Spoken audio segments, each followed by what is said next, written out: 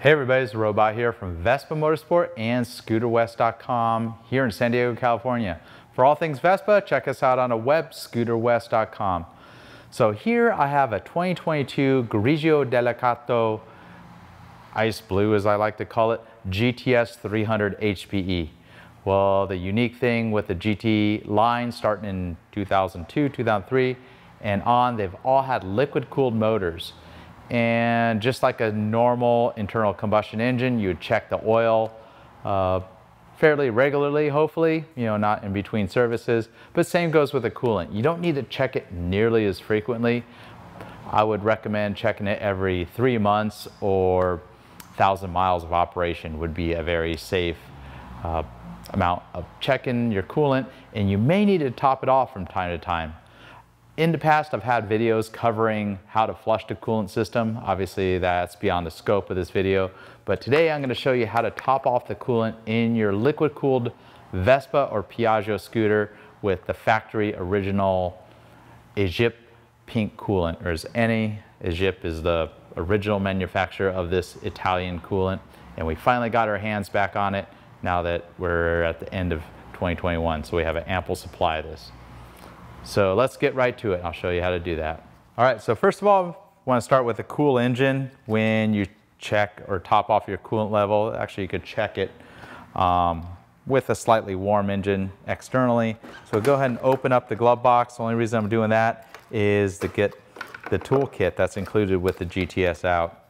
You're going to need a T25 Torx driver to remove the single screw from this right hand.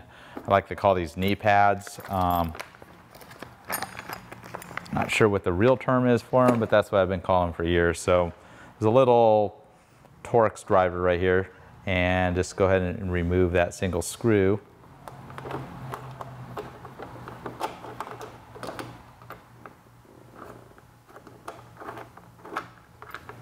And it reveals the coolant reservoir tank and 3 different warning labels. So this scooter, we haven't topped off the coolant.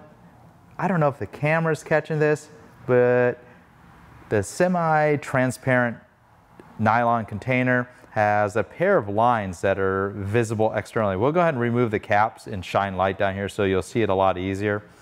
The lower level is pretty much the seam of this container right here, and the upper level is this line that's, I would say, about a 1/2 inch or 12 millimeters above this seam. The tank does go much lower. The idea being here is when it's cool, you want it between the lower level and the upper level.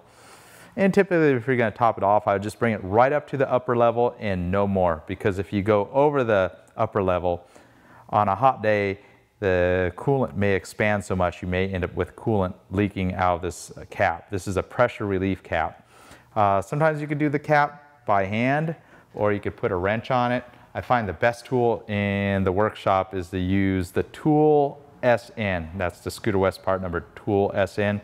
It's actually for dismantling the steering column on a vintage Vespa all the way up to the modern ones. And it has teeth that line up with the cap. So you kind of put some pressure on there and it gets just enough leverage to pull the cap off. So now that we have the cap off, you can look down and you'll see the max and the min, but just like if you shine a light and you can see kind of the wave of the coolant, we need to bring that coolant level up. So looking down in the cap, you can see the max printed on that little ledge. So right now the coolant level is just a tiny bit below the minimum. And that's the way it came from the factory. The scooter hasn't been 100% prepped for sale yet.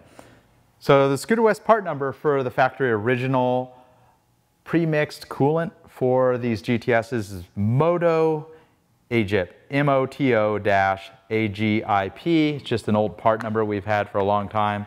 This pack, I really like this. I think I've displayed this in past videos when we had this several years ago, and they switched from a bottle to this bag. I think this bag is great because kind of compresses down to nothing. It's pretty robust, and I think you could use it maybe in a pinch to put gas in your scooter if you're stranded somewhere. So maybe it's worth saving the bag.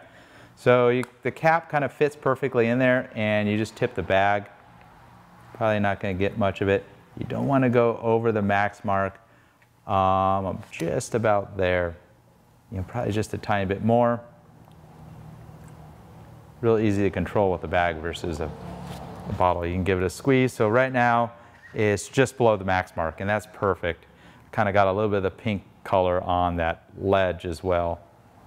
So go ahead and return the cap, and don't be alarmed if there is a small amount of coolant. You know, after 1,000 miles, it drops to the lower mark. There's still the reservoir that has quite a bit more capacity in it, and the hoses. The reason these scooters do consume a small amount of coolant is they have over a dozen different coolant joints. They're not the simplest cooling system. They have twin radiators, a lot of junctions, just to accommodate the Vespa body style. So they work great. The cooling capacity is great on these. You can ride these scooters in very high temperatures without the risk of overheating the motor, but it is certainly something you want to check occasionally. So make sure the coolant cap's tight. Just as tight as you can do it by hand is typically good.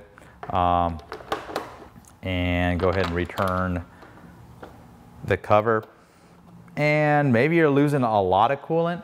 You may check your water pump weep hole. You may check your hoses for leaks. You may end up with a leak up underneath the front leg shields where the radiators are located. Definitely don't want to let the motor overheat, because at that point you've probably warped the head and have caused much more damage. Well, thanks for watching. I hope you found that useful. Maybe you want the original coolant for your Vespa. We have that now available at scooterwest.com. Of course, this video is kind of for the new Vespa owner. If you're a seasoned modern Vespa owner, I hope you know about this and aren't just relying on your service center to top off the coolant between services if needed. If you're looking to buy this, scooterwest.com. Look at our YouTube video for over 600 different how-to and product reviews of Vespa parts and accessories on our Scooter West Vespa Motor channel, and the channel's name is Vespa Motorsport. And consider subscribing if you're really into Vespas. I publish videos usually a couple times a week. Thanks for watching. Robot here.